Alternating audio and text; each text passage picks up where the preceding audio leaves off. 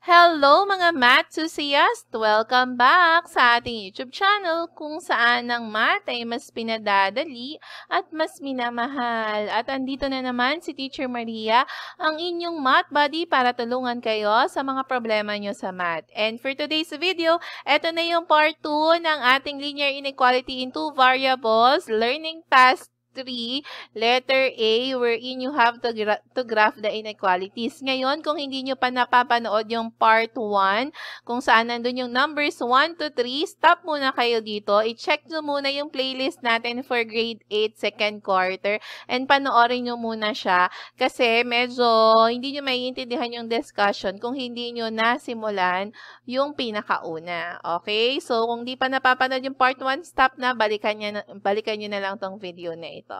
Okay? Ngayon, bago ko simulan ng video tutorial na ito, mga anak ko, siguraduhin na munang napindot nyo na dyan ang like button.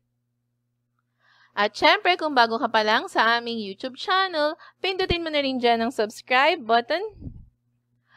At i-click mo na rin ang notification bell para lagi kang maging updated sa mga videos na i-upload ko. Okay na? Na-like, na-subscribe at na-hit na rin ang notification bell? Sigurado? Kung okay na, tara na, simulan na natin. Okay, katulad ng sinabi ko, doon sa una nating video, kailangan muna natin kunin yung x-intercept and y-intercept para mas mabilis tayo makapag-graph. So, yun yung gawin natin ngayon dito. Okay, so we get the x-intercept. So, ibig sabihin, pag x-intercept, yung y natin ay 0. So, having this one, gawin muna nating equal sign yan. Ha? So, 4x minus 3y plus 5 equals to 0. So, yung y natin magiging 0, kaya magiging 4x minus 3 times 0 plus 5 equals to 0. Okay, what is 3 times 0? That is 0. So, eto, 0 lang naman to. So, matatanggal lang siya. So, 4x plus 5 equals to 0. Dahil kailangan natin ma-solve si x, kailangan ma-isolate siya. Paano siya ma-isolate? Ililipat natin yung 5 sa kabila. Kaya, magiging 4x. From positive, magiging negative na siya. Negative 5. Dahil x lang naman ang kailangan natin, i-divide natin siya by 4. Okay, so cancel. Kaya magkakaroon ka dito ng x is equal to negative 5 over 4. Now, hindi na ito kayang i-lowest term. Ang gawin na lang natin siya dito ay gawin nating mixed number para mas mabilis natin malaman nasaan ba yung location niya sa graph. O paano? Kagaya ng sinasabi ko, mixed number, diba? I-divide lang yung numerator by the denominator. So, 5 divided by 4. That's 1. 1 times 4 is 4. 5 minus 4 is 1. So, you have 1 and 1 over 4. Yung remainder siya yung nagiging numerator, ha? So, this one is x equals to negative 1 and 1/4. Okay, so ano ngayon ang kanyang location? So, that's negative 1 and 1 over 4, and then yung y natin, 0. Since ito ay negative 1 and 1/4, this is between negative 1 and negative 2, ha? Kaya natin siya ginawang ganyan. Mas mataas siya kay negative 1, pero hindi siya umabot ng negative 2, kaya nasa gitna siya. Okay, now let's have yung y-intercept naman. Y-intercept, x natin is 0. So, 4x minus 3y plus 5 equals 0. So, we have 4 times 0 minus 3y plus 5 equals 0. So, 4 times 0 is 0 lang naman yan. So, negative 3y plus 5 equals 0. Para ma-solve si y, i-isolate, ilipat si 5. So, negative 3y is equal to, from positive, magiging negative 5. And then, divide both sides by negative 3. Negative 3. Tama. So, you will have y is equal to negative divided by negative is positive na siya. 5 over 3. Pero para hindi kayo na, hala, saan ko yan siya i-graph? Saan? Hindi ko alam. Nagagaganyan kayo dyan. E di, convert nyo ulit siya or convert nyo din siya sa mixed number. So, 5 and 3. So, ilan 3 meron kay 5? Isa. 1 times 3 is 3. 5 minus 3 is 2. So, you will have 1 and 1/2. So, nasa gitna din siya ng 1 and 2. So, ang y natin ngayon dito ay 1 and 1/2. So, 1 and 1/2. Ang y natin, ang x natin ay 0. Then we can plot. O, tingnan natin ha, ano ang line natin? Dahil ito ay greater than lang, hindi siya, kumbaga, wala siyang equal to, ibig sabihin ito ay broken. Broken line ang gagamitin natin. So, iniwan siya ng equal sign. Kaya, broken siya. Yun yung tatandaan nyo ha. Kasi, di ba, dapat greater than or equal to, tas less than or equal to, pag ganyan solid. Eh, dahil iniwanan siya nito, alam nyo naman, pag iniiwanan, nagiging broken. Kaya, broken line siya. Comment nga dyan sa ating comment section, mga anak, ha? Okay, so, where is negative 1 and 1/4? So, yan yung x natin. So, nasa gitna siya ng negative 1 at negative 2. Nandito yan. Approximate nyo na lang, ha? And then, 0, and then 1 and 1/2. So, 0... So, nasa y-axis siya. 1 and 1/2, nasa gitna siya din ng 1 and 2. Ayan. And then, we draw, broken line. Wait lang. Ay, shake up. Alam nyo, ang hirap na ding i-control ng mouse ko kasi. Kasi nga, may gamit akong ballpen, may gamit pang mouse. You know, ang struggle. Kaya mga anak, galingan niyo. Ang sakripisyo ni Teacher Maria sa inyo. Tignan nyo, anong oras na? 1:38 a.m. Oh my God, di pa natutulog ang Teacher Maria. Okay, so, ngayon, dapat broken siya. Paano siya magiging broken? Dapat hiwalayan siya. Teka. So, ayan. Ayan na siya. Broken na siya. Iusog lang natin ng konti. Okay, ngayon paano natin malalaman kung nasa taas or nasa baba? Mag-test value tayo yung 0, ha? Okay. Test value si 0. So, we have here, ano yung inequality natin? 4x minus 3y plus 5 is greater than 0. Greater than 0. Let's try it at 0, 0. Tingnan natin kung masasatisfy. So, 4 times 0 minus 3 times 0 plus 5 is greater than 0.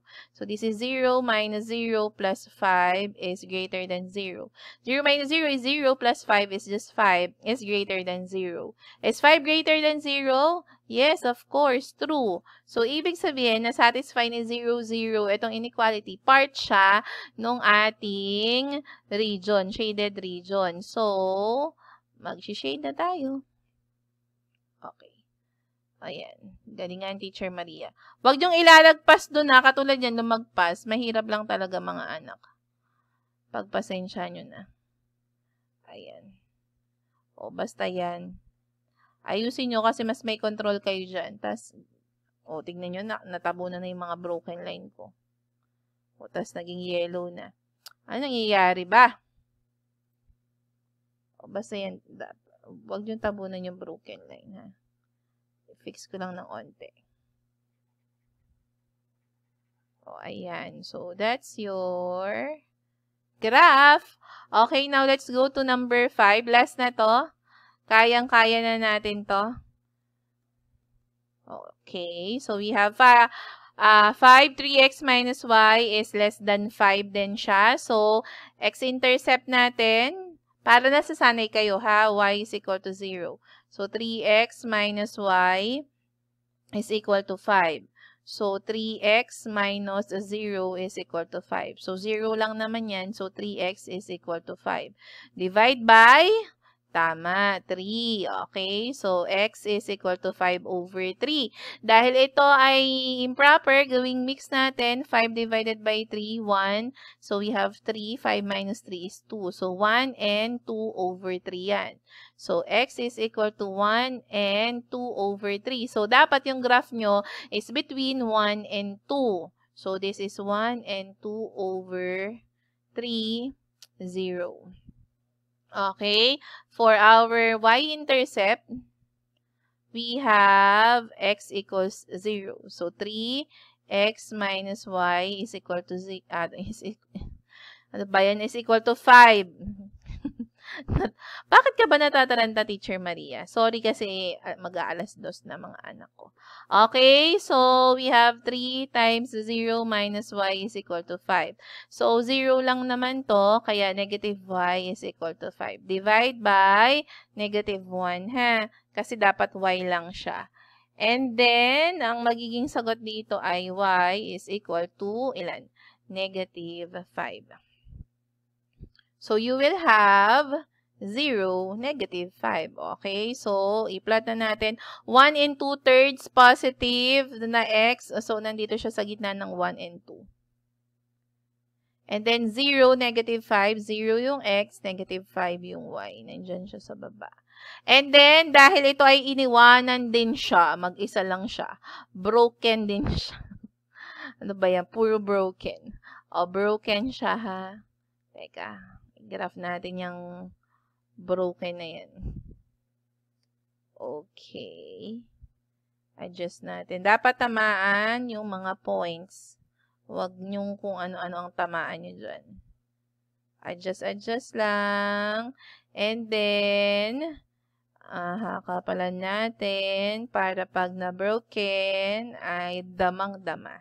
Okay. Now, test value natin 0, 0, ha? Para matapos na natin. Test value is 0, 0. So, we have here 0, 0, 3x. Ano ba yun? 3x minus y is less than 5. 3x minus y is less than 5. Okay? So, 3 times 0 minus 0 is less than 5. So, 0, 3 times 0 is 0 minus 0 is 0, less than 5. Now, is 0 less than 5? Yes. So, this is true. Ibig sabihin, yung 0, 0 na satisfy yung inequality natin. Kaya part siya ng shaded region. So, dahil nandito si 0, nasa taas yung shaded part natin or yung shaded region natin. O, yellow naman nga gamitin ko. Shade. Ang hirap pa baliktad. O, gantuhin muna natin. Okay, and then, shade. Gandahan nyo, mga anak, ha? So, ayaw na mag-shade. Ayan. Okay. O, so, sana naintindihan mga mahal ko, ha? Ngayon, kung nagustuhan mo ang video na ito dahil natutunan mo, please i-comment yan sa ating comment section, ha? Mga anak ko, alam nyo naman na ang comments ninyo ay mahalaga para maapang video na ito at makita din naman siya ng iba. Kaya please, sana sa lahat ng video ni Teacher Maria ay auto-comment na. Please, mga anak ko. At syempre, pakishare sa mga classmates ninyo para meron din silang guide. At pa-follow naman ang Facebook page ni Teacher Maria, Love Math TV. Sige na, kayo naman, free lang naman mag-follow. At laging tandaan, let's spread the love of math. Thank you and bye!